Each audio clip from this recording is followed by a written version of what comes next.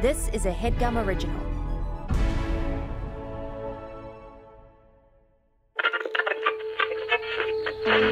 In 1977, NASA sent 2 solid gold records into space so that aliens might find them and understand life on Earth. I send greetings on behalf of the people of our planet and friendly wishes to all who may encounter this Voyager. Now, we're making new records with our friends. Hola y saludos a todos. We step out of our solar system into the universe seeking only peace and friendship.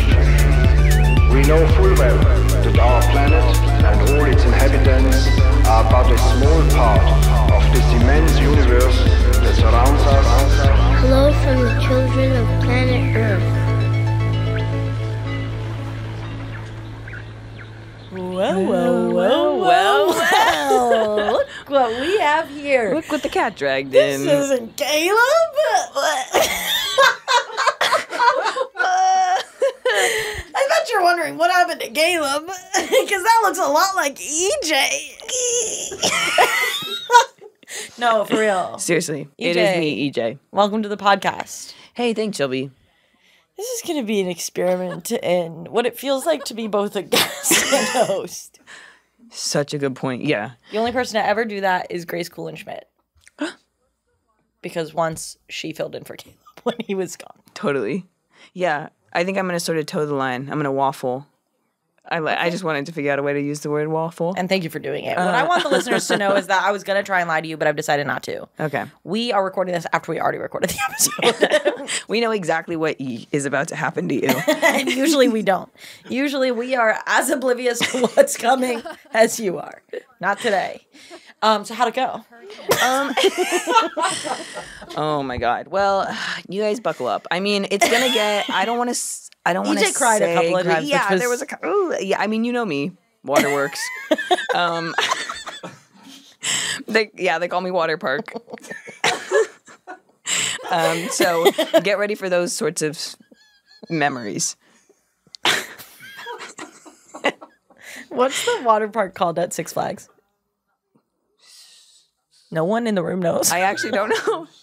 No, there's a name. I didn't grow up going to Six Flags. I went to an indoor water park in Clackamas, Oregon. Was it called Great Wolf Lodge? It was. I wish. Me too. It was called like the Rec Center. I don't know. It was like the Rec Center's weird water park. It was called the JCC, Jewish Community Center, and it was one lap pool. Hurricane Harbor. That's what they call EJ. Yeah, they call me Hurricane Harbor. Yeah. No, EJ did really amazing. You're going to really love what you hear. You're going to love the way you look. I guarantee it. How's everything going? How's your week? My week? What day is it? Thursday. Where are we? For us. Not for you. Ooh. It's Friday for you, probably. TGIF, unless you're listening late. You guys. Weeks ahead. Yeah, but eventually it'll be a Friday. We hope. Here's what I will say. If something bad happens in the world and we didn't address it, it's because we recorded this really long before. So if we go to war with China between now and when this episode drops, we didn't know it yet. Mm-hmm. Nancy Pelosi just got back from Taiwan. She literally just got back. She might still be on the plane. It's like we are living in a state of euphoric bliss. Yeah, like there's nothing. Remember how you felt on where we're at today, which is I think like the 4th. And on the 4th, you were just like, LOL, Nancy Pelosi maybe just started World War III. And if we're in it, we didn't know that yet. We couldn't know that yet because it didn't happen. And neither of us can predict the future. No, we can't time travel yet. And so I just want to apologize for potentially not addressing being really, the really World War III insensitive. that we're in right now. That's the last thing I want to do. And thank you, by the way, for listening whilst, I guess, running. And I think it's important that you do listen because it's always important to put a little joy into your life. Yeah. Even when things are really bad. Yeah. Take care of yourselves. Self-care. Self-care is super big. Yeah. It's huge, or it was when we were recording this. So back in, whenever we recorded this. When we recorded this, self-care was really in. The rhetoric was constantly shifting, but at that moment, self-care was really in. Yeah, and so maybe it'll be like, if you're taking care, if you're doing self-care, that's selfish. Okay. We didn't know that. We did not know. I promise you that. Yeah. If it turns into you have to do other people care, we will probably go with the flow on that. Yeah. But right now, You know us, we're not going to do a different thing. You know, like we're going to be doing the right thing. Yeah. Kind of No, we beat the drums of everybody else.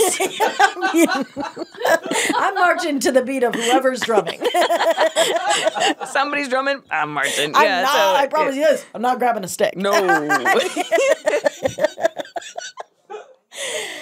God, if the river's flowing, I'm not swimming against the grain. You know, I'm headed.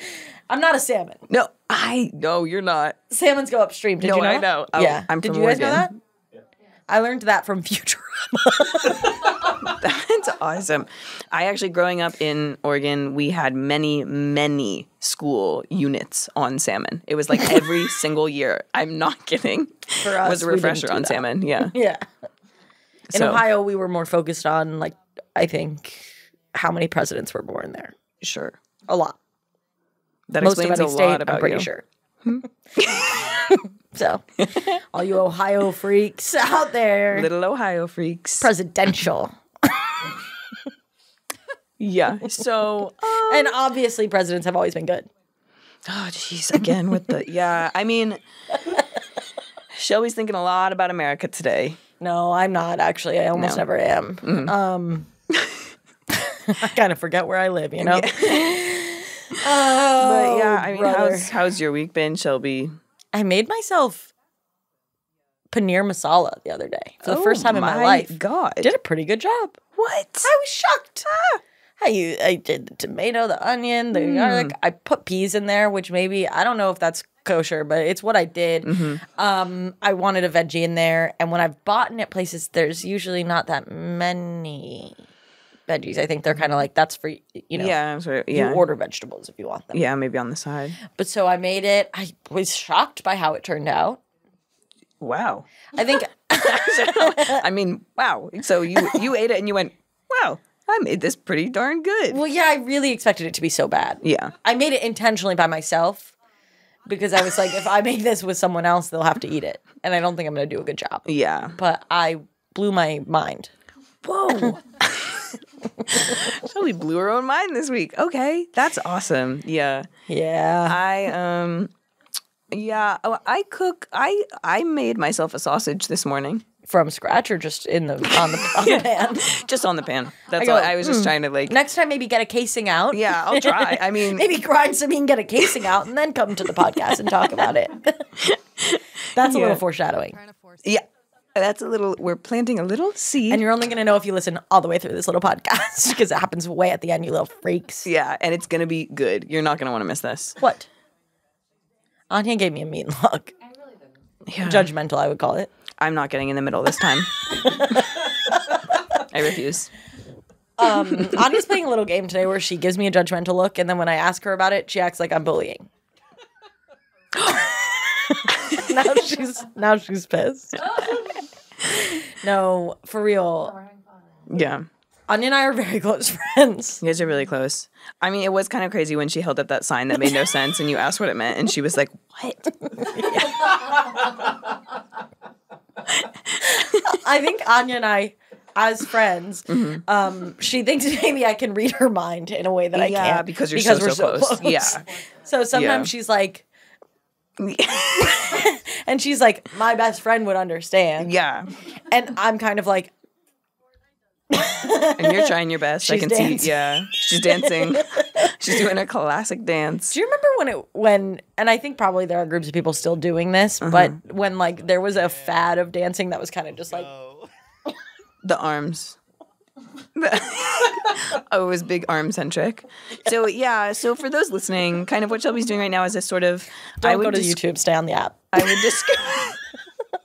I would describe it as sort of a braiding of arms. Braiding her arms, unbraiding, braiding and just again. moving them around. And moving them around, yeah. do that, that. Yeah. So I don't really know what that is, but I've seen people do that before. I know there's the Fortnite that's like. Is that dabbing? No. Okay, now you've lost me. I completely. Why is Fortnite does dances? I've never played Fortnite. I don't understand why they're dancing. Me neither.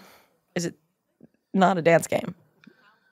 Yeah, they dance when they like kill someone, and then it's like, yeah, let's go. Imagine watching a murder, and then after the murder is just like, yeah. You're like, oh, that's not what I expected. You're on the warfield. First of all, first shocker. Aliens come down to Earth. They're on the battlefield. Warfield. They're on the battlefield. First thing that shocks them, there's like a flautist. There's like a musician for the war. That will always blow my mind why we ever did that. It doesn't make any sense. It's so stupid. Yeah. Musicians, I love you. You shouldn't be on the battleground. Yeah. You should be protected. You're a protected class in my mind. Totally. That's the first thing I think would shock the aliens. Is like, oh, they're about to fight, so they're playing music. And then how funny would it be if while they were watching it, every time a soldier killed someone, they were just like... They did a little dancey dance. Yeah, with the biting the lip. Like, No, the music's already gone because the flautist comes on and then leaves. So this is just no music, just being like... like just feeling it. Just like, another life taken. No remorse. They are dead.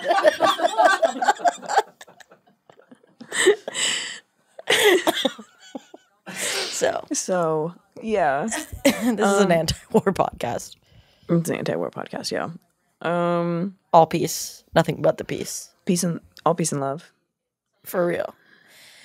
No, what else has happened this week for you? Well, I don't know if you know this, but I know you don't know. I'm trying to buy a car right now.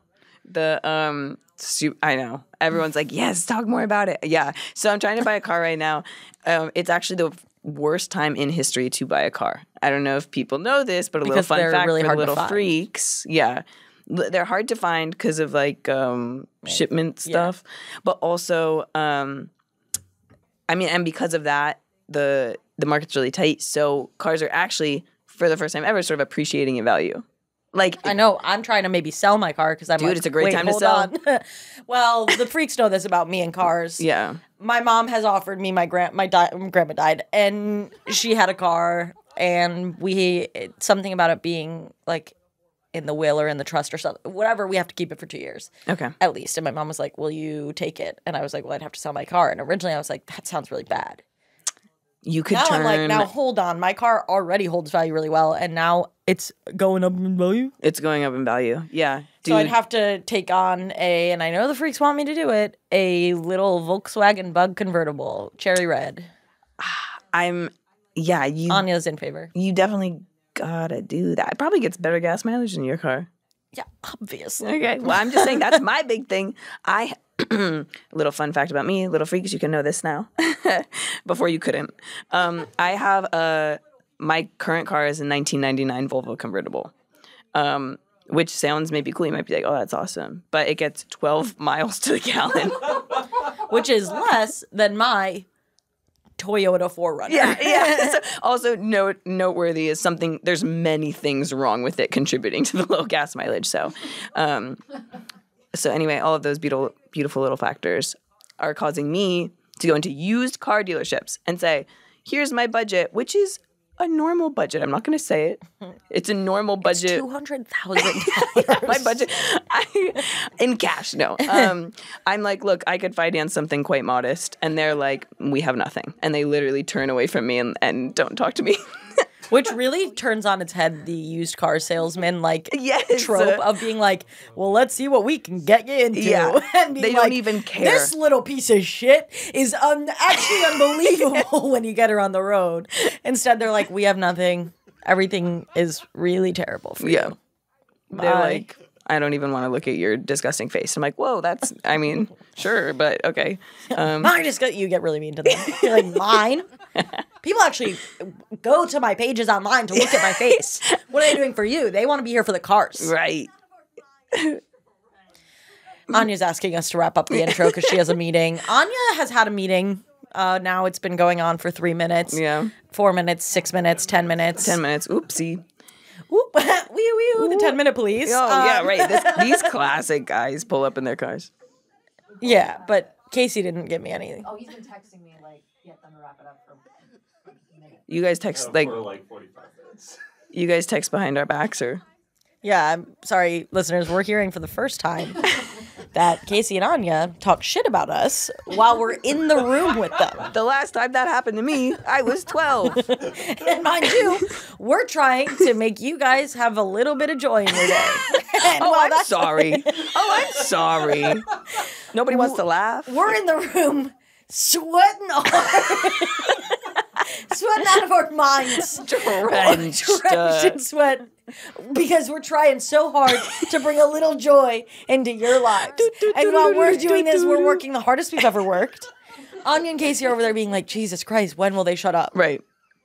So when you think like, wow, podcasting's probably really easy, just know that it's not. Like, there's a lot of other things happening in the room. Hey, I'm going to cry again. And EJ, frankly, just hopped into this and is finding out that sometimes it's actually a role in which you get bullied pretty relentlessly. Yeah. And they bring up like personal stuff. Like they're gonna cut a lot of it. I know that. They're gonna cut a lot of the stuff that they were saying. The majority of the stuff we're saying. Kind. And they took like there are things that I've said in passing on this podcast that they seem to have written down to bring up. I mean, it was bleak. And again, I know they're gonna delete it, so you're not gonna hear it, but it just was messed up. It was messed It was messed up. We're going to. Anya's being really unkind today. I guess she's stressed about a meeting, but listen. It's like, oh, okay, let's all meet then if you were so obsessed with meeting. No. What?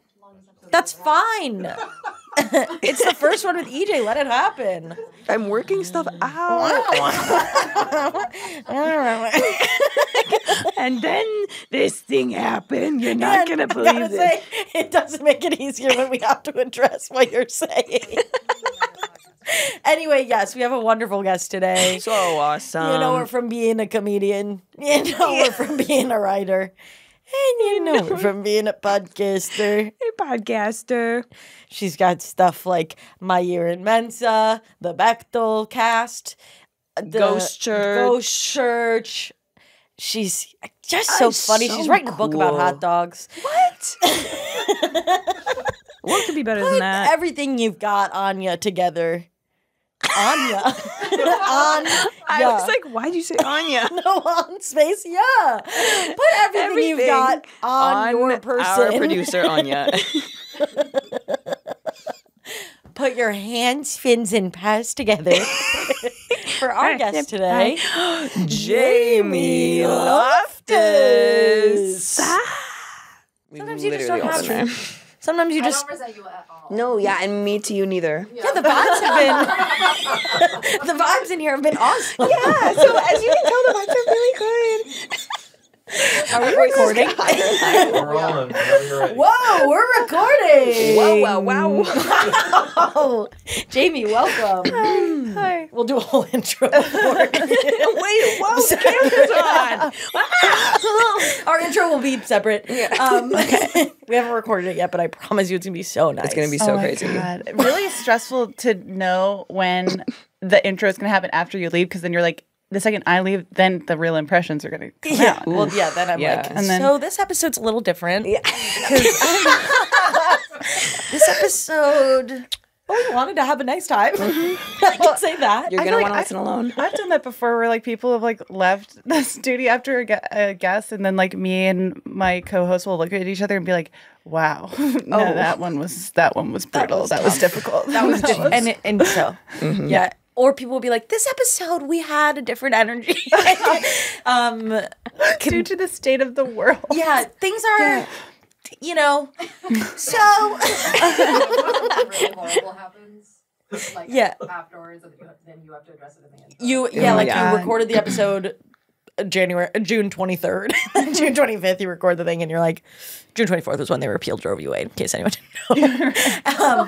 And we're kind of joking about it in this episode, and then it turned out it actually really did happen. And so we're laughing about the impossibility I want to note that at some point we do make a couple of jokes about like what if and we were being kind of tasteless. At the time of recording, we did not know what was coming ahead, and we do regret, but we kept it in. To be honest, it was gold. It was really good stuff. Because some of those jokes really hit. Yeah. And we couldn't cut it without it sounding a little weird. We considered like getting rid of this episode, but then we realized, you know, like this is kind of a chronicle of like how we once felt, and it's kind of now something from a world that no longer exists. Yes, and also I think it's really it was valuable. a big guest for us. And also, if we scrapped the episode, huge bummer because the scheduling of that one took forever. So busy.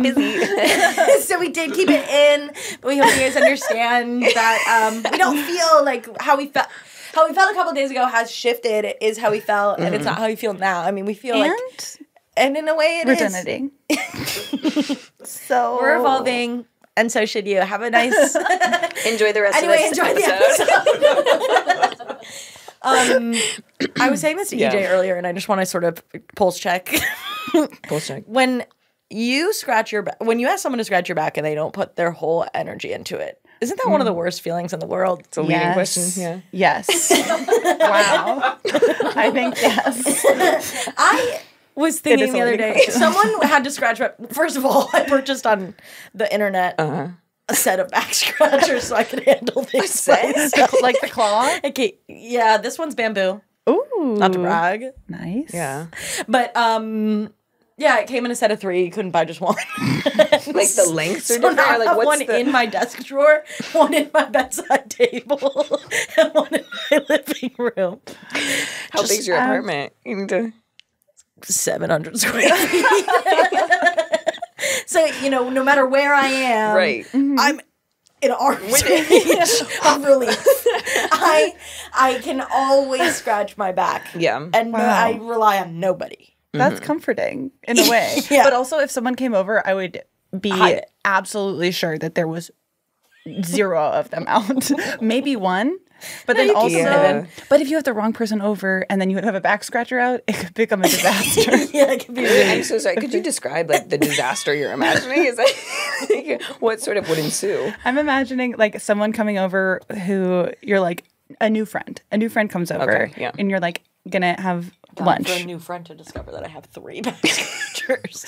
Or for a new friend to, like, you're like, okay, it's new. There's quirks to this person I'm not aware of. And one of them would be like, they would be like, oh, a back scratcher. And then would just grab it and start using it. Like, that's the scenario I jumped to, was someone taking your back scratcher and being like, oh my God, I have such an itch. In my opinion, that's gross. That's disgusting. Okay, so I would be mortified. So, I don't know if you caught my look. So that's news to me. So noted. Using someone else's using their back scratcher, I think it is a personal use. It's because we're imagining the skin follicles. Well, because the reason your back probably itches is dry skin. Okay, really the back is a place of your body that is really hard to moisturize, and so I think that it's really the itching is dry skin. Do you use it on your bare back? So that was also kind of my question as well. Yeah, I think it was more. I think it's a mental blockage for me. Okay, where I'm just like, it just sounds unsanitary. I do go under the shirt. It doesn't work the same over the shirt, especially because it's not the metal one with the tiny little fingernails, because those freak me out. That's like having a ferret scratch your back, and I don't want that. This has kind of thick. It's thick. It's like a bamboo hook, and that has little slits that might as well not be there. I mean, they don't. Oh, like actually, the impressions of fingers, but not actual fingers. Yeah. Interesting. Pretty much. Yeah, so it's just sort of the ledge is what's giving you the itching. I don't love, if I could go back in time, I'd buy different ones, but I can't be buying more back scratchers, right? Like you do the one purchase, and that's supposed to last you sort of your lifetime. Okay. Right. Yeah. Especially in a set of 3. It's like if one of I've got 2 more. It's like I shouldn't have to buy them ever again. Mm-hmm. So I'm not going to go back online and be like, well, you know, let me get one with better fingers. Yeah. So I have what I have. And when you're over a shirt, because it's just that one little ledge, it's really just sort of moving your shirt around. And that I can do with my hands. Yeah. That I'm moving shirts around. I do it constantly. Look at this. Shifting. Shifting. And it's different. Yeah. When you get under there. So wait, EJ, would you not be bothered if someone came over and started using a back scratcher? If it was over the clothes? If it was over the clothes? Yeah. You can do whatever you want to my stuff over your clothes.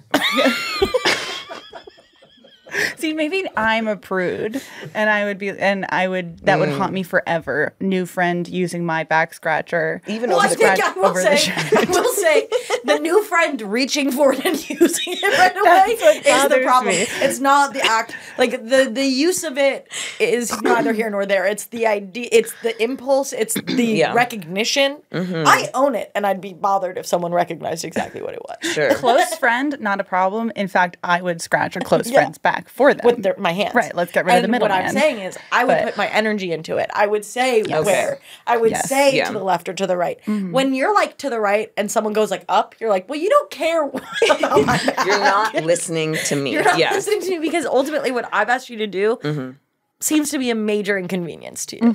Right. I mean, the worst is that maybe with the other hand, they're scrolling on their phone. They're not paying attention. They're sort of watching TV. They're watching TV. No, I'll do that. This limp hand. Get out of my bag. Like, never talk to me again, honestly. Limp hand, not putting if you're going to say yes to can you scratch my back, I have an itch, get into it. It lasts so much shorter if you really put your energy in. Right. It could be over like this, but you're making it last 2-3 hours. Drumming your fingers on my back. 4 hours in, you're mad at me a musical number on my back. Oh, I had an ex-boyfriend who did that, who was like, he played the baritone saxophone, and sometimes he would embrace me and then start to like in his sleep or like just during a hug. Okay, I find that kind of sweet. Are we mixed on that? It would have been so funny if you would make sounds and when he started, you would be like, blah, blah, blah. Like you just tried to you were like, I think that's a C sharp. No, he would do like do, and then he'd be like, that was Claude Bowling. Oh, that was no. I would never nail the tune. I'd be able to get it was so something out there. Romantic at the time. You did or he did? I did, but I was like 16. EJ still does. I do. I'm going to be honest. Yeah, I think it's romantic. I hope still does think it's romantic. Yeah. So I'm swept up in the romance. And I'm swept off my feet. I'm always looking to become an object to my partner. I'd love to serve I'm into a role play where I'm an object and they're a person, and I get used completely. I think that's reclaiming a narrative. Yeah. I'm always looking to be because ultimately he probably loved the baritone saxophone. Such a good point. He literally dumped me for it. So there you go. Wait, true life, I'm in love with my baritone saxophone. Wow. When the episode TLC. I mean, hit the cutting room real floor. Quiet since this episode dropped. It was too real. It hasn't dropped yet. Even silent, weirdly. I don't know if it was the intro. TLC's been weirdly quiet since we brought this up. You guys used to DM me all the time. No, did you guys watch a lot of True Life or not at all? I didn't. I wish I missed the heyday. I've seen so much of it because there's nothing that gets me more wrapped up than watching, no offense to the little freaks listening, but little freaks doing some freaky shit. Yeah. There's a woman that used to just eat her dead husband's ashes. Crazy. Oopsie. Oopsie. You watch. Anya's a little freak. Yeah, that scared the shit out of me. I watched the toilet paper woman. Was that? Did she eat it? I heard a lot of it was eating. That was a lot of okay. There was one guy who was like really in love with his car, and he would fuck it through the tailpipe. I do remember that one. I don't know why it sounded so significant was a red, to me. like small car. Yeah. What kind of car? I don't know. Not a nice one. Okay. I always thought if you were gonna fuck a car, at least make it expensive. Cool. Fuck a Maserati. Or like, even if it's like not one of those like cool vintage cars you see around LA, even, but like. Yeah, if I saw someone fucking one of those, I wouldn't blink. I would be like, that makes sense. Yeah. You got your hands on it. Make it worth it. Yeah. But there's a limited supply. Get something out of it. It's like, yeah, I fuck those cars. Oh, yeah. When I see them in a parking lot, I flirt a little. But but his was like truly like a 1998 Corolla. Wow. Which if you drive Corolla. one, cheers, hats off, but I don't think you're trying to fuck it either. And if you are, DM me questions. Come on the pod. We need to talk, yeah, we need to do like a call-in. You can't come into the studio because, well, your energy seems to be off-putting. And Shelby would hit on your car, so. Well, not the Corolla. Come in with, I don't know, an old Volkswagen Rabbit. Oh, yeah. Now we're talking. Ooh, wow. I was like, I don't think I could name a second type of car, so that was really exciting. Yeah. Also, those Mercedes, Volvo like 240? the Mercedes, the vintage Mercedes, station wagons that I see everywhere. I'm like, those are cool. Someone can flirt with that. Yeah, totally. But this guy would like stand around his car and like flirt. So hit on it. Like he was in love with it. That's like an objectum sexuality thing. Yeah, that's like really another woman. interesting. I think this maybe episode was about being in love with objects and not specifically fucking your car, because there was another woman who married a roller coaster. Oh, yeah. And then there's... And that's legal? Erica Eiffel. It's like ultimately more of a ceremony thing. Like it's a private... Like you can't share taxes with a roller coaster. Although imagine, because they're one of my like most favorite people is Erica Eiffel, who married the Eiffel Tower. And imagine how rich you would be if you could actually marry the Eiffel Tower. That's a really rich husband. Do people pay money to the Eiffel Tower? Or do you pay money to get up there? Do you get up on the Eiffel Tower? I've never traveled. Yeah, you can like take an elevator, or you can take the stairs, which is I don't horrific. agree with that. Oh, okay. So no, we're not doing that. I did it when I was 18, and I think I just like ended being like, I don't care. I don't care what's up here. Yeah, once you get there, it's like, awesome. Well, I just almost died for this. Yeah. But it's kind of like amazing what's up there, because they have those freaky mannequins up there. If you get to the top of the Eiffel Tower, there's mannequins. They shouldn't have those. What are they doing up there? Having dinner? Kind of. Like they're behind glass. It's supposed to be like Mr. Eiffel and his daughter. And they're just like hideous mannequins. I guess I'm realizing that I don't really even understand the history of the Eiffel Tower. I know nothing about it. Like everything I know I'm learning right now. Wait, I'm like, wait, we didn't give them the Eiffel Tower. They gave us the Statue of Liberty, and we didn't give them back the Eiffel Tower. They're separate. There was no exchange. Pretty even gift exchange, though. You have to agree. It's true. It's true. Was to happen that way. Yeah. Both huge, sort of. Yeah. You get a tourist there. Yeah. They're huge. I mean, wow. Yeah. When you see them, you go, no way. You guys made that? Who made that? Yeah. Both are kind of like iconic parts of their cities. Mm-hmm. Paris, you're like, that's the Eiffel Tower. New York, well, actually, maybe a little less. France, step it up, because I think you can kind of get involved with the skyline with New York. You can get in line with Empire State Building, kind of has its moment. Totally, I know that one, yeah. Getting on a boat and going to the Statue of Liberty, there's nothing quite like it. Dude, the Statue of Liberty is big, really big. If you haven't seen it, I gotta tell you, she's bigger than you think. I've never seen it up close. Oh, it's actually so much bigger than you think. I would say, like, it's really crazy. This is like pivoting to like extreme nationalism. We're like, it's actually so It's actually amazing. And by the way, America offers a lot of benefits that other countries can't give you. And that's why there's still an American dream, even though it's a flawed country. Look, we're saying mistakes you guys were know made, my real feelings. but it's bad.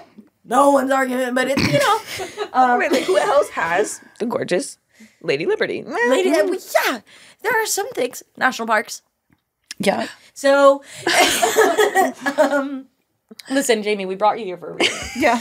And it was not to praise America. Okay. Yeah. That's a part of every episode. That would be a wild twist. You're like, so what do you love about this country? So we're sending something to aliens, and we want them to know that we're the best. Here on the Praise America pod. Yeah, permanently on the records, it's a group of white men at a bar yelling USA. Is that okay? Yeah, yeah. Ideally, it's like an Irish pub and it makes no sense. Yeah. No. I actually think I would delete that. But me too. We brought you here for a reason. Yeah. We're sending some stuff to the aliens. Okay. What's the first thing you would put on your records? Oh, man. I'm trying to figure out where is the best place to start. I thought really hard about this. Yeah. Unfortunately. No, good. Okay. So I guess the first thing I'll show you is a video of my mom's 30th birthday party. The aliens have to have this. It's really important. Okay. So the context for this clip that I revisit often because I can't tell, like, I love it, but also it's like really challenging to watch sometimes depending on the day. Okay. So the context for this clip, it's my mom's 30th birthday. Huge. She is throwing herself a surprise party, walking in, pretending to be so surprised. Wait, that's while making someone film it because it was her idea. Sure. But she's just her friend. And then at one point, my dad, and she's wearing like a leather trench coat and a leather hat. And then you just watch people get drunker and drunker and drunker for this surprise party she threw for herself. Does a surprise happen, or do we not see that part? We don't see it because because it wasn't a surprise. Yeah, she because just she knew about repeatedly it. is like, "I'm so surprised," and it's like, but she's not because it was her idea. So, anyways, that is so awesome. Okay. And her birthday is November 17th. It's a few days early, but yeah. So just checking because I've seen Look, it's thank you for asking. 30 outfit. That's her I refuse to turn 30 outfit. Timmy, someday you might look like that. I just said this is I refuse to turn 30 outfit. Yes. She can't stop repeating it. Officially not watch the same. Oh yeah, people are giving her dolls. She likes dolls? I guess. I love Bugs Bunny. No problem there. Where's she from? She's from Massachusetts. Can you tell? Yeah, she's really. I love him. There's no problem there. I was like, who gave this woman 6 hours of Bugs Bunny for her birthday? She got 19 Barbies. Babbies. Sorry. Oh my God. So she's just kind of like bullying all her friends into having a nice time. Oh. Icon. It's so funny because we've cut so many of these people out of our lives now. That's my wild to revisit. Wow, a huge memory in our lives, and there were good times. We have really fallen out with these people. Weird. And then it just kind of ends on this Bohemian Rhapsody. Who's the guy on the far right? That's my dad. I love him. The way he was dancing earlier was he's really putting everything he has into this party. Yeah, he really is committed to making it seem like he surprised his wife. That is so, he committed because for her. That's really nice. Oh, she bowed. Okay, that's Jill's 30th birthday. When you add this to the records, is there like the way you prefaced it? Are you providing like sort of written, here's the deal here, before you watch this is the context? I'm saying that this was a culture that burned fast and bright at one time. And I also just want to preserve how they talk because it's so shocking to hear. And so I feel like sorry. I feel like it's really good. I noticed you being shocked for the whole clip. Yeah, I like that. And who could blame you? And who could blame you? EJ gets so shocked. It's okay. It's okay. I mean, I'm shocked every single time. Yeah, each and every time I watch footage from my mom's 30th birthday. Bobby is like a really. Isn't it crazy that you can hear that note that she's saying Barbie and not Bobby? You know, 19 Bobbies. Yeah, 19 it's like could be. Yeah. A Bobby, and you're like Barbie. I got it. Yeah. How does that hit the ear? I was really smart. Whoever edited the video, I love because the repetition of Jamie did this. Thank you so much. I love you so much. I don't see Jamie did it because this is the way she took that note. Thank you. Wow. The repetition of, this is a refuse to turn 30 outfit. This is a refuse to turn 30 outfit. Yeah. I said, this is my refuse to turn 30 outfit. This is my refuse to turn 30 I just told them, this is my refuse to turn 30 outfit. And you know that there was more of that. Oh, it was just her wandering around the house for 20 full minutes telling everyone at the house who were surprising her. Right. I just... the director's cut of that video would be absolutely horrific. Yeah. That was an early pandemic activity for me, was digitizing old tapes and really just in the trenches. Mm-hmm. And then you found that. There are things that I feel like my parents have certain pictures from nights that I'm like, if there's video, I want it burned. Yeah. Ooh. Wait, what is an example of that? I said, yeah, and then I'm thinking about if that's good for myself. like actually, my parents are pretty normal, cool. No, I think I mentioned this on one other episode once, but my parents have a photo album from my dad. My dad turned 50 20 years ago, okay? Yeah. I'm 29, so I was 9 years old. I remember we did like a family birthday party for him that was like families were there. And my family, not to brag, but made sort of in private while he was at work a family band to play a song for him. Whoa! Okay. Gorgeous. That's not being burned. I want that preserved forever. We rewrote the lyrics to A Whole New World. Stop. Oh my God. To really discuss sort of what was happening with him, which was aging. And a whole new like phase of life kind of, yeah. Wow. Did you play an instrument? Yeah, well, not in the family band because I wasn't good enough. My older brother played piano, and so did my mom. And my sister Harrison must have played guitar. My mom and my sister played piano, and then there was really nothing left for me and my brothers, so we just sort of front-manded the band, and we were really singing our hearts out. Okay. Anyway, that's what I remember as my dad's 50th. Turns out there was a separate party also. And that was a lot of their friends all went on a trip together to Colorado. And from the photo album, it appears to have been absolutely a swingers weekend. Oh my God. Or just maybe a sexually open weekend. I mean, everyone's kind of being with everyone. Sure. Okay. And I've seen photos of it and I've said... And so for me, if there's videos of that weekend, I just know there's more I don't want to know. Yeah, totally. Yeah. I don't understand.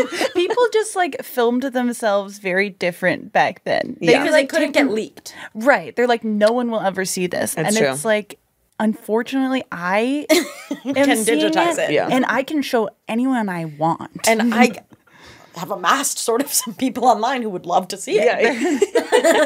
There's a small, enthusiastic group of people that would love to see you humiliate yourself in 1994, which is shocking. And I'm going to let them have that moment. Why would I take that from them? Why would I take that from them? They want to see it. They're curious. God, a swingers weekend in Colorado. Wow. Yeah. I mean, it was inspired. Color me inspired. I mean, it's like, yeah, I would love to do, you know, it's like, I would love what they have. Dare I say a whole new world. I mean, like, he really took it like he was like, okay. Here we go. Yeah. It was like, the kids said it was a whole new world and I'm going to make sure that they were right. And I mean, knowing that there definitely is video, because also that was when I feel like, and I could be so wrong, like 80s, 90s is when like home video recording was like totally new. So people were like, we got to do this all the time. Oh yeah, my parents like had like a big camcorder that was because like before that it was like it had to be a professional recording something if you were getting it recorded. And then it was like, okay, now we can get this in the house. Yeah, we can bring this home where the heart is. And so they were like, hold on, where the heart is? Where the heart is. Where the heart is. Oh, okay. Home is famously where mama is. It's where the heart is. It's where my mom is. It's where you have 3 back scratchers. It depends where you consider home. It's home is wherever. We on the Human Records podcast believe that home is wherever you want it to be. But yeah, people were like, "Well, we're here. We should record this." Yeah. And then and anytime something big was happening, whether you actually wanted to relive it again or not, you were like, we got to get this on camera because this is going to be a memory. Yeah. I don't think people thought about any kind of consequences in the way that we. No. I feel like I'm constantly thinking about thinking about them. I was watching, I don't know if anyone's watched this, and I don't recommend it, honestly, because it's a little bit. But the most hated man on the internet documentary. I have heard so many like weird things about it that I haven't watched yet. It's really not a fun thing to watch because he's ultimately a really bad guy. Totally. Okay. As advertised. But yeah, he's really, I mean, you're going to hate the guy. There's one thing you're going to do. You're going to hate that guy. On the internet. I mean, you're really going to hate him. Yeah. But he, on that, it's like a bunch of people who are like, yeah, I took a bunch of, like, the long and short of what happened is that he ran a website that like posted women's nudes as revenge porn, but he was like, I'm not liable for this because I'm just running a website, I'm not posting them, and technically like that was a loophole in the law. Mm-hmm. But then it turned out the reason he ended up getting arrested was because he and I guess fast forward 15 seconds if you don't want to know, but he was hacking all these people's computers with an accomplice and stealing them out of their private folders and posting them. So a lot of these women were like, I never sent this to anyone. And I don't know how it got posted. Right. And that, anyway, I'm like, people used to just be taking stuff and be like, there's nothing can happen here. Yeah. And what I've learned in the past week from watching the documentary is things can happen. Things can definitely happen. It's not your fault. That is like so villainous, and then also you're like, that's so much work. So much work. I mean, but he was making so much money. Ugh, God. Because advertisers were going to, it was every time someone, because the biggest problem with the website was that he was also posting, it wasn't just pictures, it was their pictures, their full name, and their social media profiles. Oh my God. So like, this is Shelby Wolstein. Here's her Facebook, here's a picture of her clothes, and here's a picture of her naked. And people were just like, wow. And then he wouldn't take it down. Oh my God. That's I have like been checked out from Netflix true crime for a while, and it's always fun. Like if you check out for a while, then you go back, and there's just like some of the most demented things. Like they get worse and worse. There's a new one coming out that I like burst into like there's one coming out that's just called "I Just Killed My Dad." It came up on like the screensaver. You guys are not gonna believe what this girl does. It came up on her dad. It came up on the screensaver the other day, and I was like, "Oh!" Like literally automatically. They usually give them like an artful, like the most hated man on the internet, or like Wild Country. But they're like, "I just killed my dad." Like mystique to the title. I'm gonna watch that one though. It works. They're not even pretending. Obviously. They're just like, "Hey, you watch this right now." They're like, this girl killed her dad. And then I Googled it, and it was like, the description was just as like blunt. It was like, so-and-so killed their dad. But the question was always why. But she wants to tell her side of the story. Let's hear it from her. She's like, yeah, so I killed my dad. That's how it starts. She was, I bet you're wondering how I got here. Well, 1984, I might have killed my dad. A funny story. Let's back it up a little. They do it like a sitcom. It's her dad like being kind of mean to her. Pulled out of her dad. We hear an audience like, it's like her as a child being like, God, Dad, you're the worst. I'm going to kill you.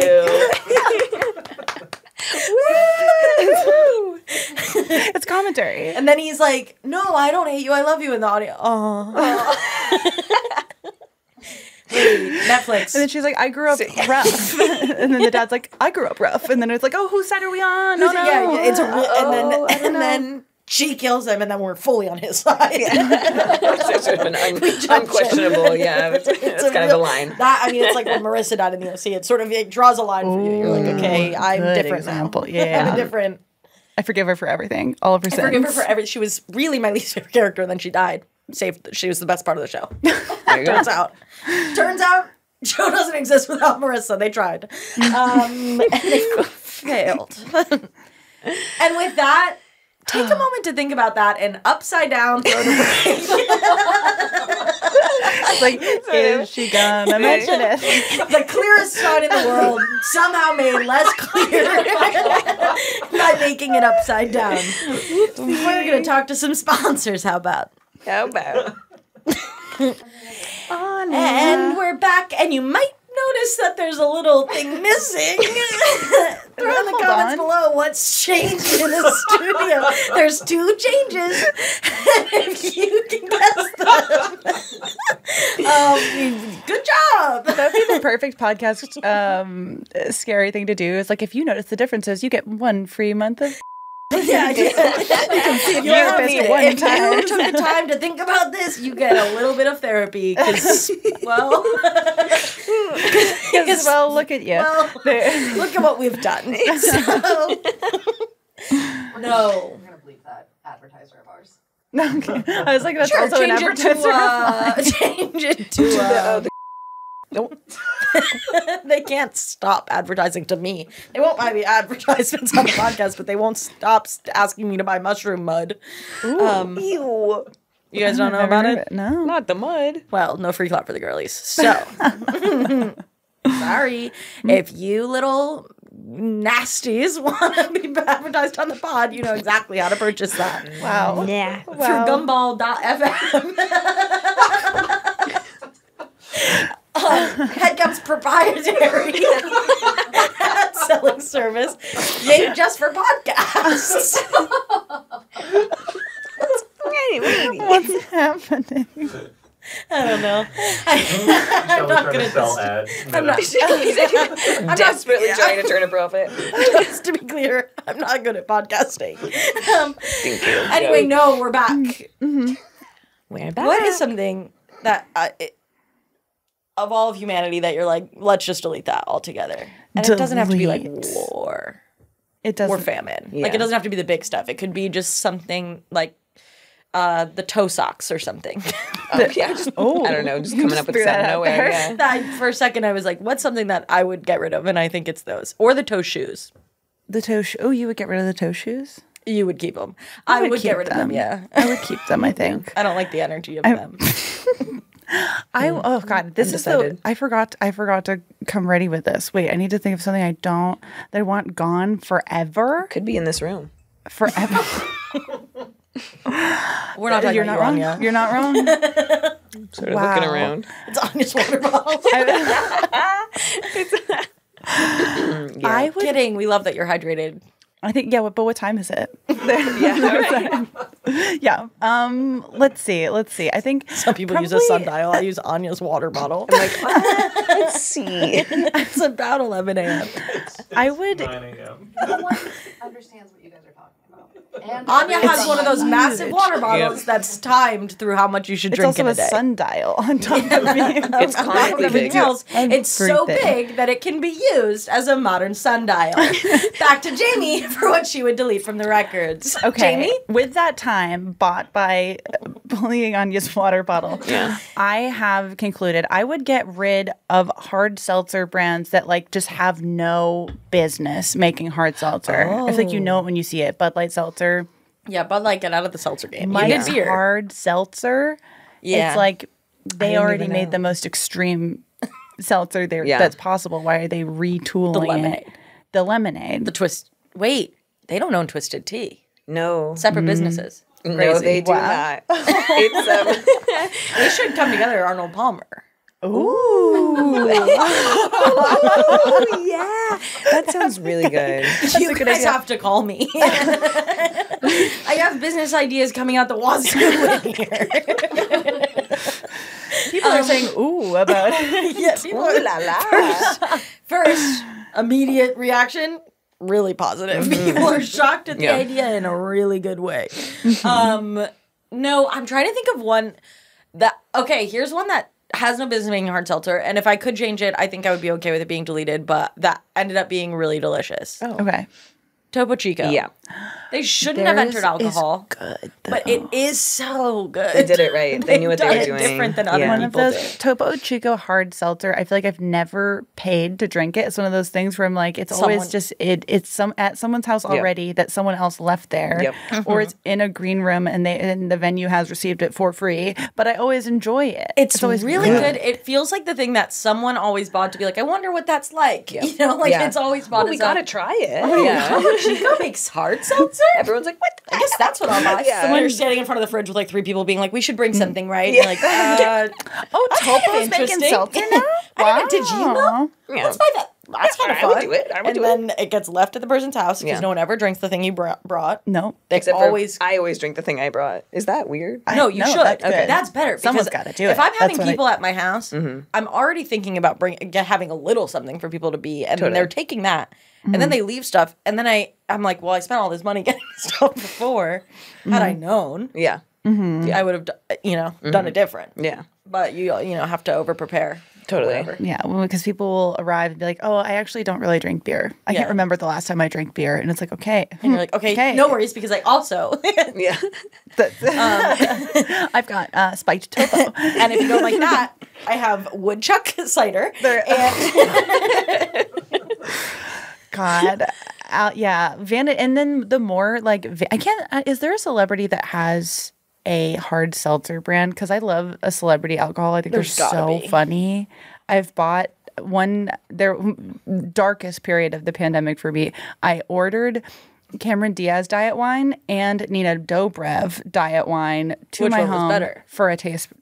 It was Cameron Diaz, as in life. She's got Nina Dobrev beat. Help. Yeah. It makes, and Cameron girl, you know how I feel. Ultimately, they're both disgusting. Travis Scott, Gordon Ramsay, and the inevitable. Oh my! The inevitable Ramsay's doing hard seltzer. I would drink that though. So that's what Travis Scott's going to ask me to. Travis Scott hard seltzer, absolutely not. Yeah, well, for many reasons. Gordon Ramsay, I would. To me, the shocking thing about being Gordon Ramsay is not that I wouldn't drink it. When it comes to something to put in my body, Gordon Ramsay could tell me to do anything. Oh. I'd believe him because, well, that's his whole career. Yeah. Hard seltzer to me is not supposed to be good. The idea is it's supposed to be like, if you don't like the flavor of alcohol and you don't like the calories of alcohol, you get to have hard seltzer as sort of like a fine. This is the last resort. Right. And it's not supposed to be like, this is really going to hit you in the mouth with flavor. No. You know? It's supposed to seltzer doesn't do that. So hard seltzer is definitely not doing it. It's like a weird seltzer. I remember when they first kind of appeared. I feel like it was really recently on. I feel like they very quickly become a strong focus of our culture. Low-calorie alcohol will really get you. It'll get you.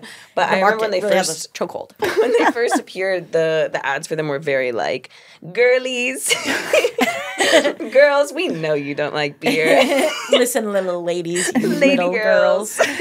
Beer? No, Bethany Frankel, in my opinion, started the skinny alcohol Oh my campaign. God, she did. And she does not get her to. Okay, let's give her flowers on the pod today. Yeah. What was the name of her? Skinny Girl Margaritas. I thought it was like Get Evil Bitch Margaritas. I wish it was that. That would have been great. Bethany. Great branding for her. You gotta rebrand, girls. Skinny Girl's a little bit, we don't love it. Bitchy bitch. Bitchy bitches brew really has a different brand. Evil bitches brew. 900 proof diet wine. Like, unbelievable. Yeah, she really started a whole career out of it, and then everyone was like, wait a second. Wow, Cameron Diaz ripped off Bethany Frankel. Bethany Frankel's the original celebrity. That's... In conclusion. No, I really do love Bethany Frankel, though. I don't really watch Real Housewives, but I know that I like her. I know she probably did something horrifically wrong, but I just don't know what so it is. Everyone. I just don't know what it is, and I've not tried. Have you tried? I think I've tried Skinny Girl Margarita, and I gotta say I didn't love it, but. Also, it's not possible to do well. It has to be gross. Yes, this is a disgusting thing that can get closer to the thing that's good. Yeah. I feel like making a diet alcohol that tastes good is the same thing as like trying to talk to ghosts, where you're like, we can't rule it out, but it's most likely not going to happen for us. Yeah. So the thing for Gordon Ramsay making seltzer to me is like, what's he going to do to it that makes it taste like? His whole thing is flavor. I don't feel like he's going to improve on seltzer because I feel like it is exactly what it's always going to be. Right. But I applaud him for trying. I hear his wine's pretty good. He has wine? Yeah. Wow. He's really touching the market. Yeah. He's really got his fingers all over the little market. Nasty. Someone the other day told me they feel like he is like the best guy in the world. And I said, it is crazy to say that about a guy whose entire persona is built on being an asshole. Wait, on what grounds did they say that? I walked into a room and people were being so positive about him. Like, oh my God, I said, what is going on? Like, he's so nice. They were like, we're just talking about how like amazing we think Gordon Ramsay is. Like, we think he's like one of the best people. And I was like, but best meaning like kind and nice and empathetic, like good guy. Oh, okay. Wow. Good guy. Really and I interesting. said, I think you're probably like maybe right. Like, I feel like the mean energy is part of a persona. Yeah. But it is crazy to be like, this is an amazing guy when I've watched him bully children on the television. Yeah. Right. Like I've watched kids sob because he won't let them take a break from being in front of fire. God, sure. Yeah. It's sort of hard to unsee that. Junior, that's a special show. I haven't watched it in a while. There's a new season on. Oh my God. Walk, don't run, don't walk. He is walk, don't run. run. We have pool rules when it comes to Mastering It Out Junior. This is a walk, don't run situation. I wonder if that no roughhousing. Gordon Ramsay nice actually becoming like the new like someone's party opinion. You know, like when someone brings their new opinion to a party and they're like testing it, and you're like, all right, yeah, Gordon Ramsay's really nice. Like, they're like, awesome. We were talking at the house the other day. We just like, Gordon Ramsay's probably actually a really nice guy. How do we feel? Anybody? Going once, going twice. So Gordon Ramsay's incredible. No, what's next on your record? Okay. Next on my records, let's go with Lemony Snickett books. How do we feel about them? Unfortunate events. Mm-hmm. That's the series of unfortunate events. Do you feel good about the show with Neil Patrick Harris? I have complicated feelings about the show with Neil Patrick Harris. I feel bad about the movie with Jim Carrey. Yeah. That was just straight up not very good, unfortunately. Which sucks because he actually was an incredible casting choice. Yeah. But he didn't do it right. I feel like Count Olaf, okay, this is my party opinion and has been for almost 20 years. Grab a I was drink. bringing this to third grade birthday parties. I think Count Olaf should be really scary. And they always cast someone who's like not scary. Jim Carrey, like not like funny. And they I'm like, should have done guy, like a Johnny Depp.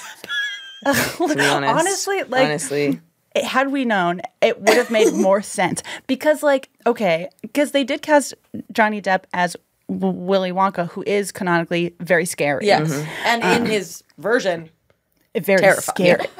And I consider to be a horror film. Yeah, spooky, right. scary. Yeah. Children are dying. Movie. Yeah, that's a Halloween movie. That's a movie you watch on Halloween. That's not a fun movie for kids. It's a Halloween movie for Halloween. Okay. Yeah.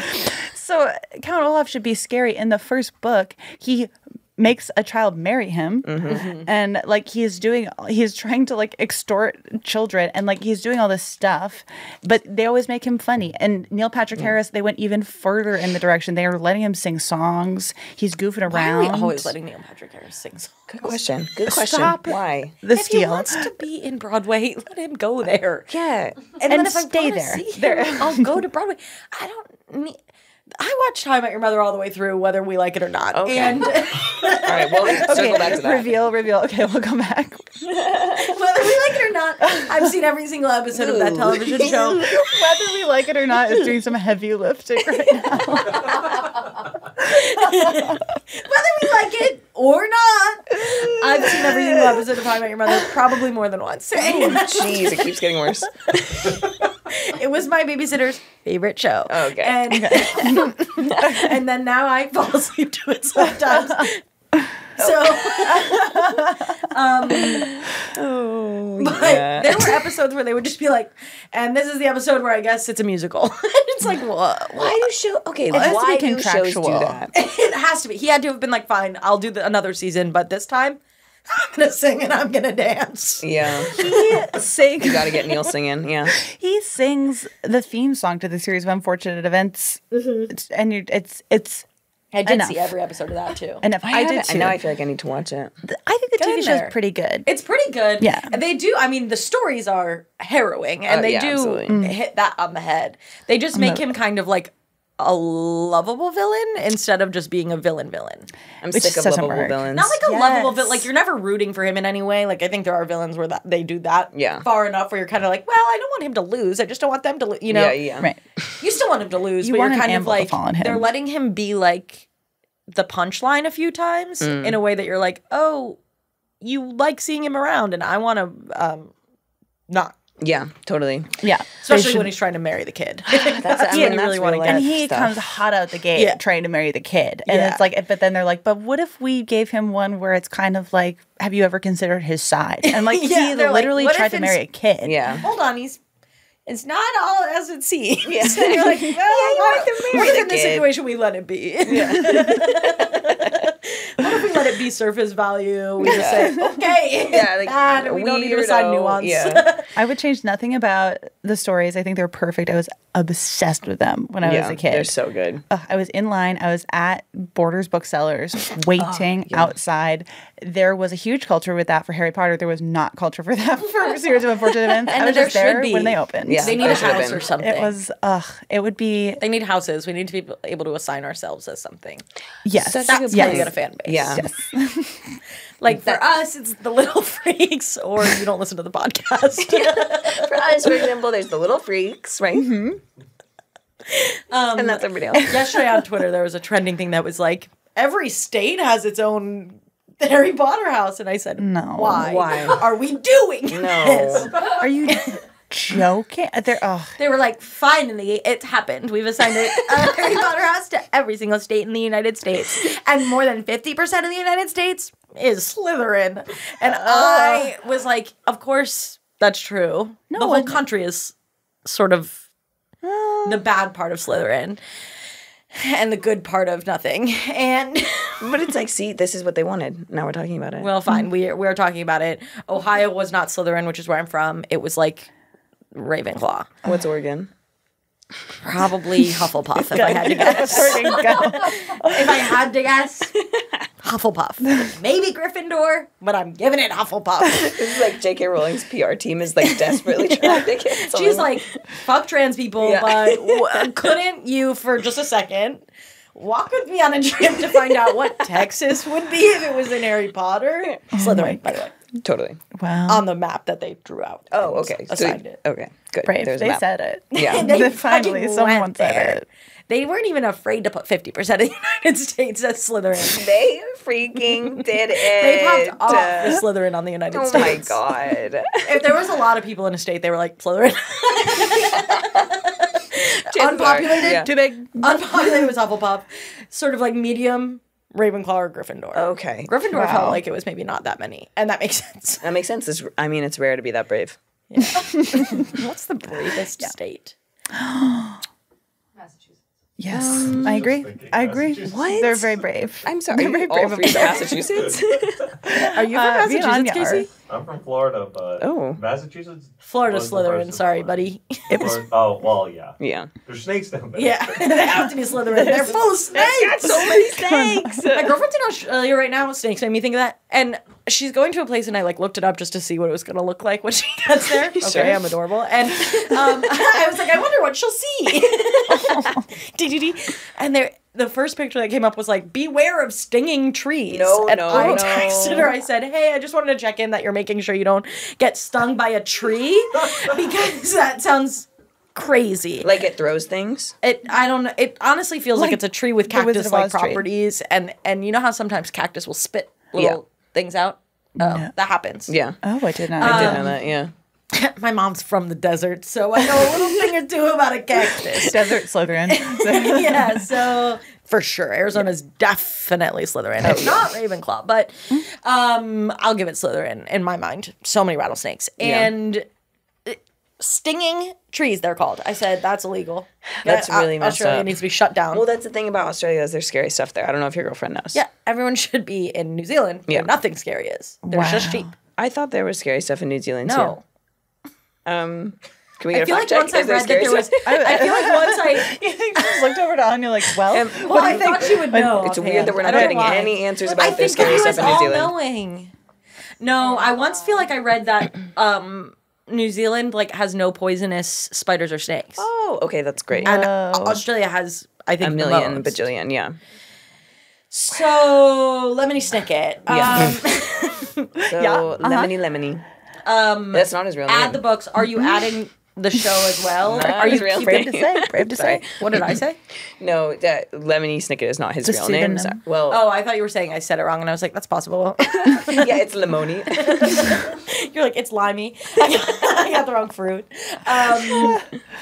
No, would you? So you're adding the books. Are you also adding any of the visual content, or you're just being like, this should only be read?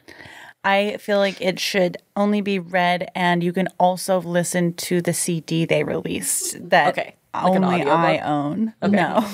No, they made it an original album because Lemony Snickett, not like the other girls, plays the accordion. Enlisted. So it makes sense that Neil Patrick Harris was doing music. I know. after It all. kind of sucks because you're just like, okay, he is kind of a theater kid, and that is like something I need to carry with me. Like, Right. your fave is a theater kid. But anyway, yeah, he like worked with the band The Magnetic Fields, and they made a whole original album of music about like the various books of Series of Unfortunate Events. That can stay. That has to go. EGOT. It's pretty good. Grammy, Oscar, Emmy, Tony, Pulitzer. I really loved it. I got it as a gift on Valentine's Day from like my dad, and I was like, "This is the greatest thing I've ever received. What a gift! What a moment!" And it was great. They sing 1 2-minute song about every single book. So like first book, they're like "Scream and Run Away," right? Yeah. An iconic song. Second, they get pretty bad after the first one. Weird. First you scream and run away, then you cry, call your mom. Second song has something to do with, the book is called The Reptile Room. The song is called In the Reptile Room. And so they kind of tend to stay on theme after that, but they're just singing about snakes. There's there's Not a fan, by the way, in the of 70s. snakes. Generally, yeah. Do Do you like when they swim? No, that's actually one of the worst things they do. Thank you for bringing that up. I don't like that they move at all because it doesn't make any functional sense, and that they can be in the water is one of the scariest things about them. In Ohio, they do that. They're in the Thank water you for in saying Ohio. that. It's awesome. Yeah. What's awesome about snakes is that they're kind of everywhere, and they have no boundaries, and they can do anything. Yeah. And they can kill you in a million different ways. It's really hard to kill. Yeah. And I don't even know where their neck is. I couldn't choke it if I tried. No. I could be in their stomach for all I know. Yeah. And their jaws unhinge. They have venom sometimes, but sometimes they don't. And you can barely tell the difference of some of them. They're like, this one has a small red dot on its nose. And that's how you know that it is venomous. It's like, how am I going to get that If close you're to close know? enough to tell. Some of them dig themselves into sand. They're just waiting. They dig themselves deep, yeah. I really wanted a pet snake at one point. This Big was mistake. like 5 years ago. I went through every single step. My friend who has a snake gave me her old tank, and she was like, this is great for a starter snake. I did all the research. I was totally ready. One thing I never did during this process was look at a snake or be near one. And then when I went to the reptile store, I was like, famously the hardest part, yeah.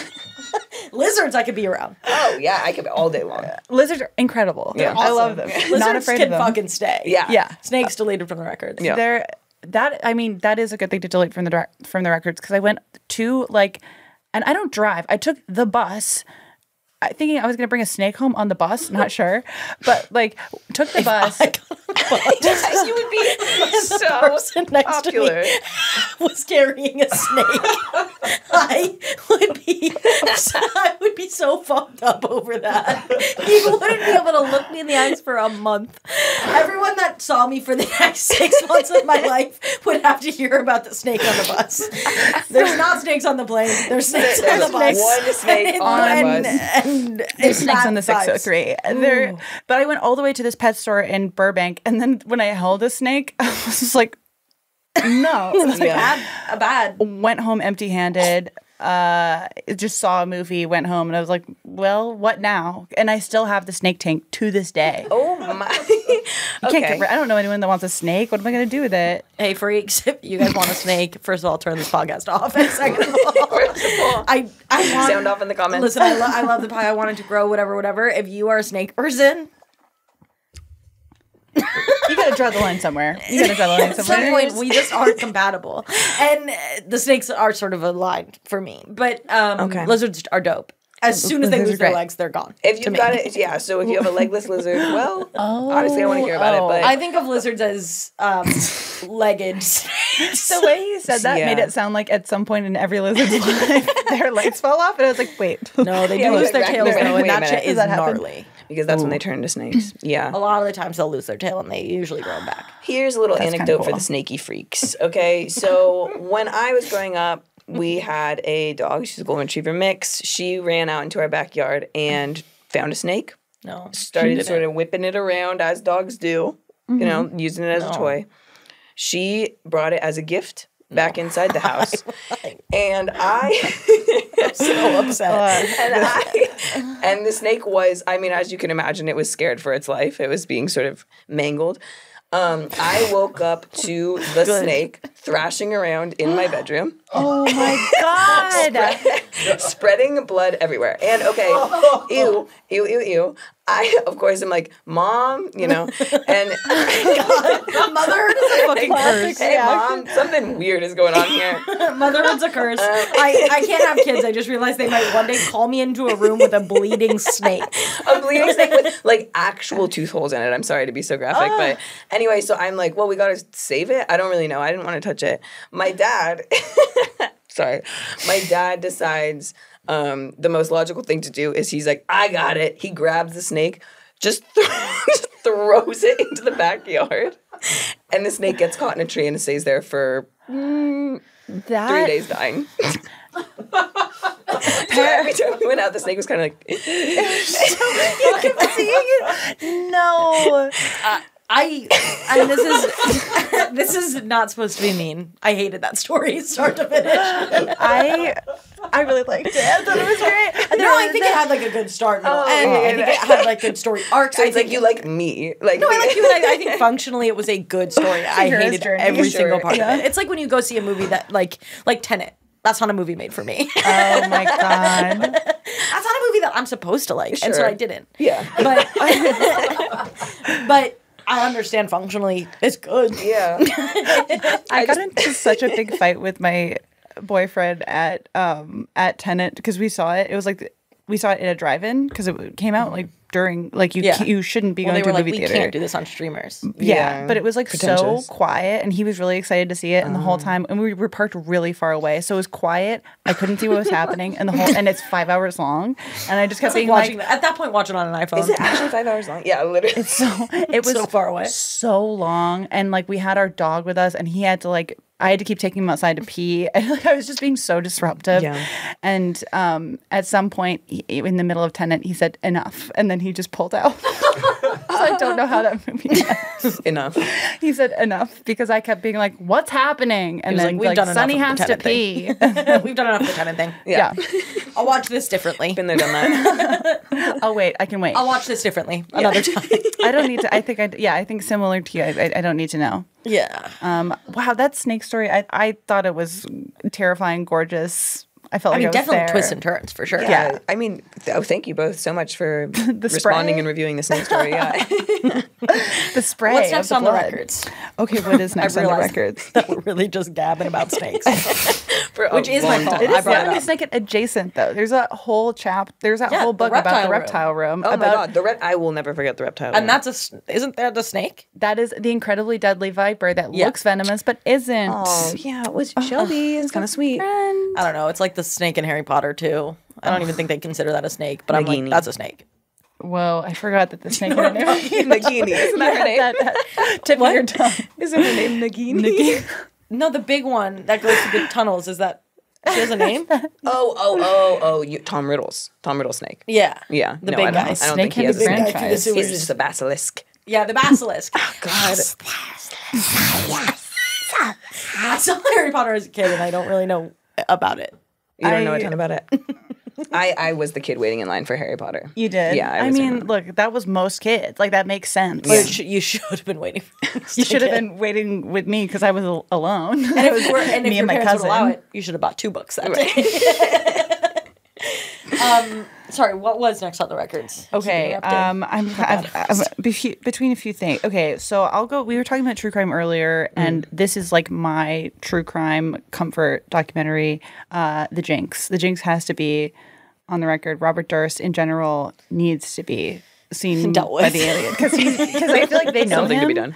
They know him. Yeah. Like he is a member. Like they might be relieved to be like, oh, they found him. They found him. He's okay. They found him. He's okay. I love the to be clear, I don't love Robert Durst. I do think that he is a very effective villain. He's dead now. He can cause no more harm. But he did make me laugh a lot back in the day. Controversial. But he was one of our funniest murderers. And I was... What's his best joke? Come on, give it to us. Literally, I could rank my best Robert Durst jokes.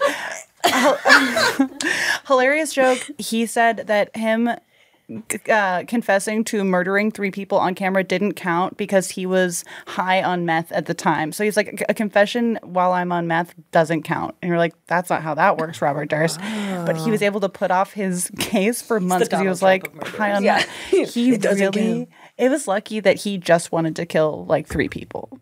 Is my other hot take. All right, no, like I obviously I'm not endorsing his murders. You said R.I.P. R.I.P. Robert. You were a real one for real. I have not forgotten. Rest in paradise, brother. Another great Robert Durst joke is because he's from like a fabulously wealthy New York real estate family, and he just like any opportunity he would call his younger brother a pussy, just like in police interviews. Like they would just be like, your brother Douglas, and Robert Durst would just be like, pussy. And you're just like, oh my God, it was so shocking. And the people interviewing him never knew how to deal with it. Right. Well, I'd be like, oh, to be like, is he a pussy? Yeah. Like, what do you like dig deeper. You're like, and why do you say that? Yeah. What's coming up for you? Afraid of many things, or how does he encapsulate pussy to you? He's an absolute devil person, but I loved that documentary when it came out because it was just like so. I don't know. You're like usually. With true crime documentaries, you're like, oh, it's like complicated and tragic and all this stuff. But with Robert Durst, you're like, here's the most evil man to ever live. Right. He does not know. He does not care. And you're just going to kind of watch him lie to this guy with a bad goatee for 6 hours. And I was eating it up. I loved it. I do think like, listen, depending on how aliens are going to receive humans, I want us to be, and I think Lemony Snickett and this both give a little bit of like a, hey, we're capable of bad things. Sure. We're showing you things we like because that's also part of us. But we're not going to roll over and be whatever. No. We got people that kill for sport. Yeah, right. We have some crazies. Yeah, we had. Look, it's like you were describing the Statue of Liberty earlier. Like, look, we have our problems, but at the end of the day, it would be nice if we could all come together. We did some famously big large stuff, like maybe famously too big. Some things are good, some things are bad, but at the end of the day, the Statue of Liberty is way bigger than you think.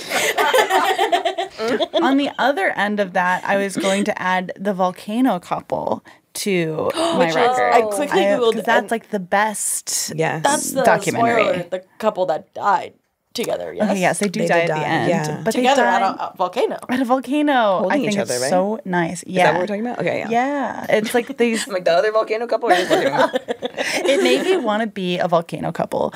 I was like, wow, they really found each other. It was really like these French people, and they like the best part of that documentary is when people are always like, "Are you gonna have kids?" And they're like, no, that would be really irresponsible. We're constantly jumping into volcanoes. No, we're pretty busy being in lava. Yeah. But if lava ever stops existing, maybe we'll talk about it. Yeah. I love the volcano couple so much. They make me cry. Is what I'm bringing up. But do you, either of you, remember the Mary-Kate and Ashley episode where they go to the volcano? No, wait, what series was that? I consider them to be the volcano couple. Oh. They go when they're like investigators. They put on like the silver suits and they go to a volcano. Obviously, it was like really green screened or whatever. Yeah, little Mary-Kate and Ashley. Yeah, not Full House, but you know when they were making their little shows, pre Two of a Kind. When they were little detectives. Oh, wow! What did they investigate regarding a volcano? I don't know. Something bad happened. How it worked? Oh.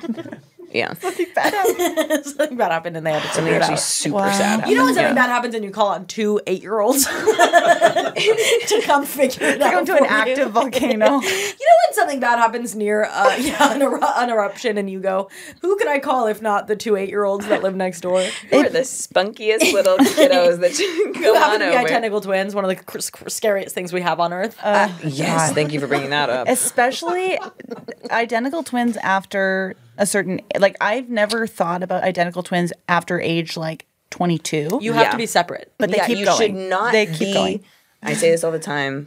This is the biggest problem with Selling Sunset is that those two twins shouldn't be together. Should not be in the same city, let alone the same job. Yeah, I saw on, again, I think Twitter.com, the perfect bald website. twins. Yeah. I hate the bald two twins. twins. I hate the bald twins. Two twins were marrying two identical twins married two identical twins, and they're both pregnant at the same time, and they live together.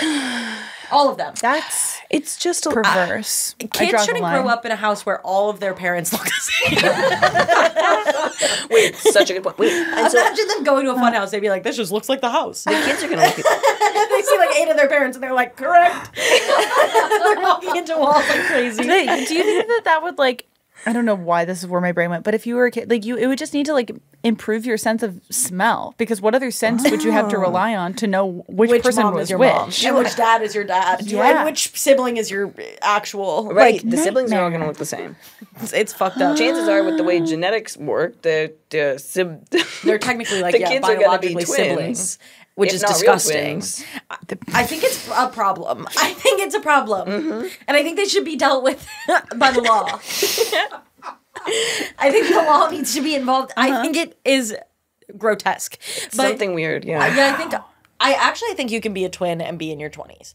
I think when you get to 30, you have to be separate. And if you're past 50, one of you has to pass away. See, I think, like, once you hit, like, 50 or 60, move back in together. No, you have to spend 30 I years have a apart, friend that's then mom come is back. an identical twin, and whenever I see them together, I go, That's a little scary. Do their voices sound the same? That's my question. I genuinely have never known which one I'm talking to if they're in the same place. Cool. That happens in series of unfortunate events. In the 12th book, The Penultimate Peril. No, guys, I do think twins should be able to live. Yeah, you can't. Wow, Yeah, I when know. no I one was catching some should- shit for the jinx, and people are like euthanized. No, I'm kidding, guys. Listen, I'm There's a kidding. few I people on think this twins planet- should be able to be alive. Everybody should be able to be alive. The twin thing, I think that's like between you guys for the most part, but also I just wonder, like, if you're asking me to be involved in your family, which I get a lot of offers, I'm going to have some issues with it. We're going to have to make some changes. I just Separate want bedrooms for twins. everybody. I want twins to consider for the sure. way that, For sure. that Yeah. they are coming across. I want twins to be aware It's that like when I we've see seen you, it's The like, Shining. ooh, yeah. Twins aren't good vibes. Are there They can be scary way easier than one person can be scary.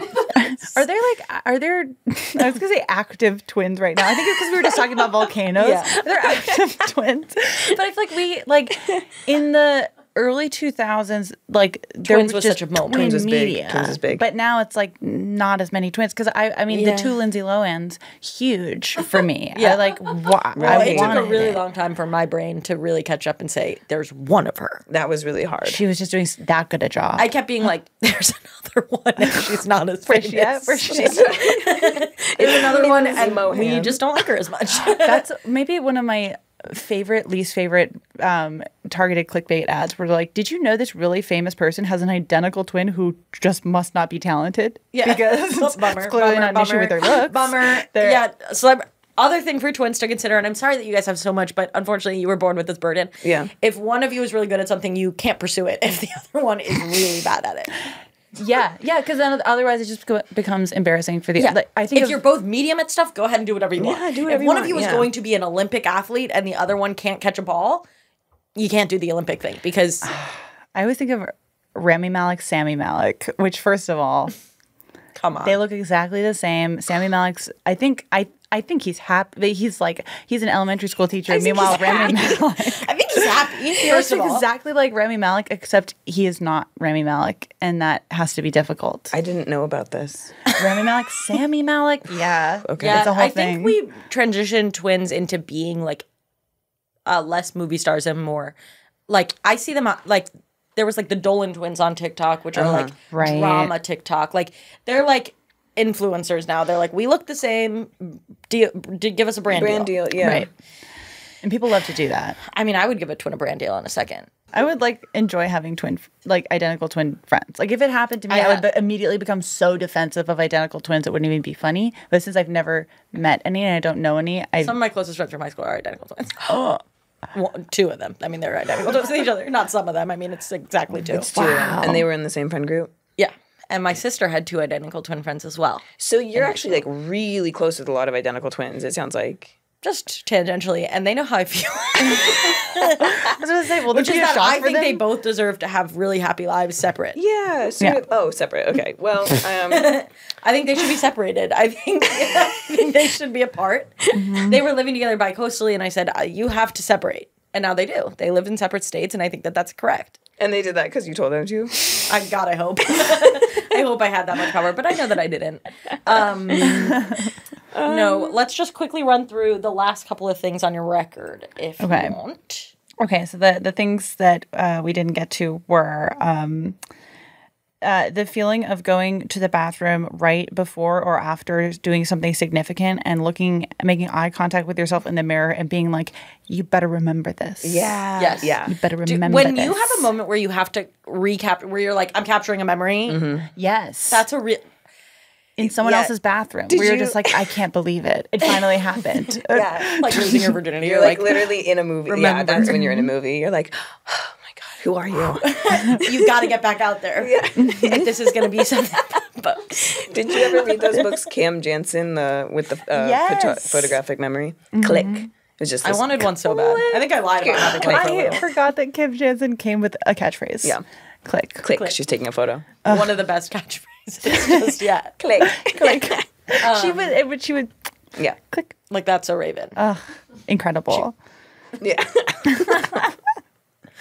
So that was one of my things. One thing I forgot to put on the list was the court scene from I, Tonya, which is my favorite scene in all of cinema, is Margot Robbie saying, they had 18 months. I would do that.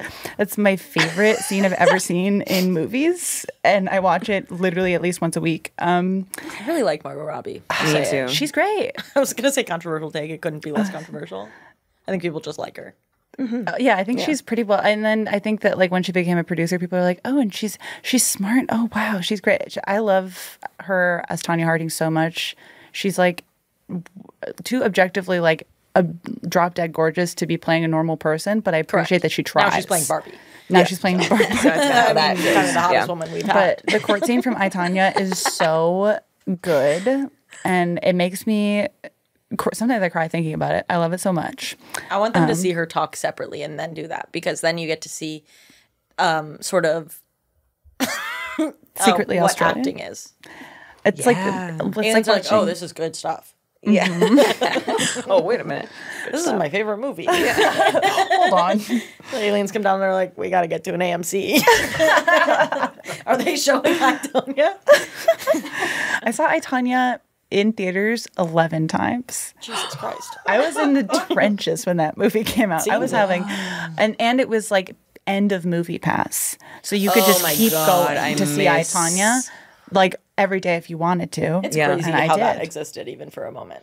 Bring it back. Right. Bring it back. I feel like it really enabled some of my like worst instincts, such as seeing I, Tonya in theaters every day. Times. Yeah. I think going to the movies let's get rid of a movie pass. Okay, we can keep movie pass gone. Bring it back. And then the last thing I had was the How It's Made episode about hot dogs. Oh, yeah. How It's Made is a perfect show, by the way. Yeah. Yes. It's the best. It doesn't matter how disgusting what's happening on screen. There's going to be a really enthusiastic Canadian VO and like a bass line playing. And it's most egregious during the hot dog episode because it's literally like nasty meat goop, like the least ethically sourced nasty thing in the world, and then you see them just like pour water on it and it starts boiling, and then there's a Canadian guy being like, next the slurry starts to get mixed around, and then you hear like boom boom boom. It's like the greatest thing I've ever seen, and it just keeps escalating because the hot dog production is truly horrific, and so it's my favorite internet clip I have to watch it because I have to. How are they tying them? I can tell you. Yeah. It's a whole thing. It's kind of like spinning. A spinning thing? So it's like a thing where they put it into a plastic tube and then the tube gets heated and then they take the tube off and it's like almost a Jell-O mold situation. The meat has become fun fact about me is I'm writing a book about hot dogs right now, so I can tell you anything you want to know. Okay. It's all nasty. Disgusting. And you guys heard it here. She's writing a book about hot dogs, and you're going to learn a thing or two. The little freaks love hot dogs, famously. They would. These little freakazoids love little hot dogs. They love those doggy dogs. Munch them down. So that Joey Chestnut's out there. Oh my God. I'm obsessed with Joey Chestnut. What a complicated historical figure. In America, we have a lot of hot dogs. We've got some problems, but the Statue of Liberty is It's very possible that I misunderstood the prompt and I only brought the most horrific shit in the world. But this is correct. No, it's really aliens have to know what we're like. I want them to know things that I like, but then I forget that what I like is generally very horrific and gross. No, they have to see it. They have to be exposed. If they ever come here, I don't want... Imagine the shock if they found out we weren't flowers and rainbows. Yeah, it's true. Rainbows are actually kind of rare. They would be surprised to find out. They would think it would just be all the time. They want us for who we really are, with our scars and everything. And I'm glad that they won't be surprised to see how large the Statue of Liberty is. They find out for the first time. I mean, what? They might run their UFO right into it. They wouldn't realize how big it is. They'd be like, "That thing's small. You can land right next to it." And no. That is this is unrelated. I know we have to wrap up, but there's a scene in the new Minions movie where the Minions hijack a plane. Mm-hmm. I thought that was so shocking. And then I was like, am I old that I was still like, is it too soon to show the Minions hijacking a plane? Minions shouldn't be hijacking planes. They straight up hijack because to me, a plane. They're babies. Right. Babies shouldn't be hijacking.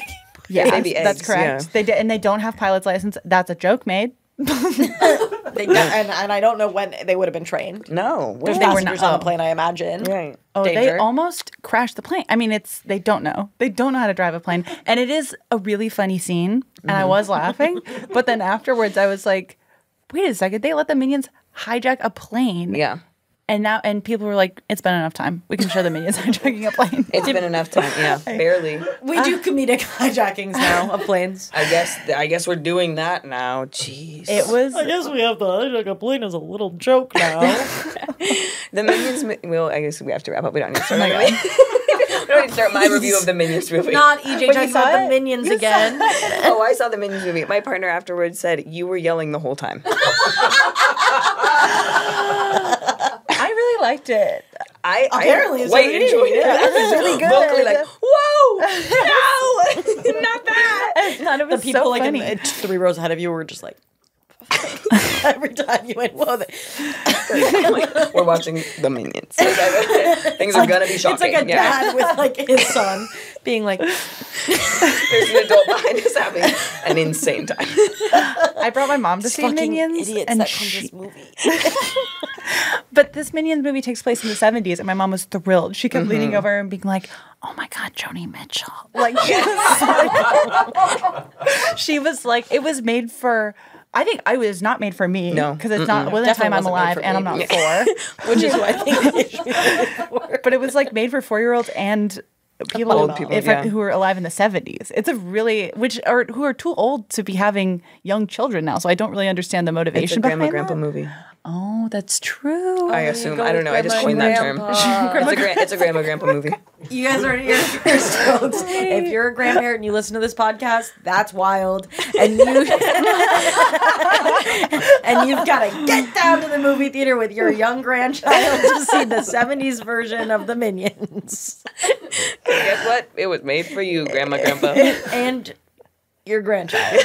They had like Peter Frampton jokes. I was like, who is this movie for? I was like, wow, Peter Frampton. You old people listening to the podcast are going to have an incredible day with your 4-year-old granddaughter. Have an awesome time. Oh. Relive your youth while your grandchild goes through it for the first time. Isn't that the beauty of it all? Who's your favorite Minion? He's my favorite. They have personalities? Yes. They're like the Three Stooges. There's way only more three? than 3, though. I was going to say, but like the three main, like Kevin, Stewart, Bob. I feel like there are Stooges. Okay, so I get them confused. Kevin has 1 eye or 2? Stewart has 1 eye. Kevin is the tall one with 2 eyes. He's my favorite. Okay. Bob is the short one who acts like a baby. Yeah, and I can tell by the way you said that thing about Bob is that you don't really mess with Bob like that. Yeah. Bob is for the kids. Bob isn't for me. Kevin He's is baby jokes, yeah. for me. I respect that he's a born leader, but also he knows how to cut loose. He does. He gets funny sometimes. Yeah. Well, you're here first, folks. That's this episode of the podcast. You can't even tell the listeners where they can find you. Apparently at AMC watching the fucking Minions. Most days of the week, Jamie's at the movies. You can catch me at City Walk anytime you want. Seeing Minions IMAX with laser. Whenever Sinespia does I, Tanya, well, there you'll find I will Jamie. be there. You can just find me online. You can on Twitter at Jamie Loftus Help. Sorry, I just had an absolute meltdown. Yeah, getting to talk with someone about Kevin. She has so much more to say. Twitter. I'm tweeting about Kevin pretty frequently. At Jamie Loftus Help. Instagram at Jamie Curry Superstar. Kevin in the stories, not infrequently. And then I host a bunch of podcasts. A lot of them are serious. A couple of them aren't. And you can kind of just roll the dice if you don't know this about our listeners, but most of them have terminal degrees in their field. Oh, terminal? Yeah, the final degree in their field. Oh my god. Most of them are terminally ill. Yeah. No, terminal degrees in their field. Is that the right way to say it? Yes. Yeah. Okay. Yes. Contact just came loose. Sorry, I'm the only intellectual. Except for the ones listening, you guys knew I was right all along. Terminal degrees. It's the last degree in your field, whatever it is, because that depends. Well, it depends. So it could be any field, I guess, is what I'm gathering. I don't know. I've never heard these words come out of anyone's mouth. Degree in your field means whatever your field is, you've gotten the highest level of education in it. So they're just like, well, might as well die. Like, So okay, what I'm going to say. So when you're in an airplane terminal, you're like, I guess I have to die. Like, no, that's just what it's getting. That's a word. I was thinking of it like terminal illness, not terminal like and minions I think it's about just because terminal means there's an end, and so end of education, end of life, end of this airport, end of to get to another. End of this podcast, honestly. Wow. End of this podcast. This is the terminal. Our podcast is absolutely fucking terminal. You start using it as like a fun slang. Like, this party's gonna be terminal. Oh my god. This podcast is terminal. You guys know what it is. 5 stars only. Nothing mean unless it's in the DMs. And you can bully us in the DMs. I don't care. Oh my god. Me at my wedding for sure, being like, will this hurt my my feelings, but village. just don't make it public. For me, I think just say nice things publicly, and if you have something bad to say, privately is the best option. If you need to say it. If you need to, and privately would be But before preferred. you write it, think, does she need to hear it? Because it will hurt. But does she? This is it. I'm saying goodbye. You can cut this at any time. Terminal. I literally said goodbye.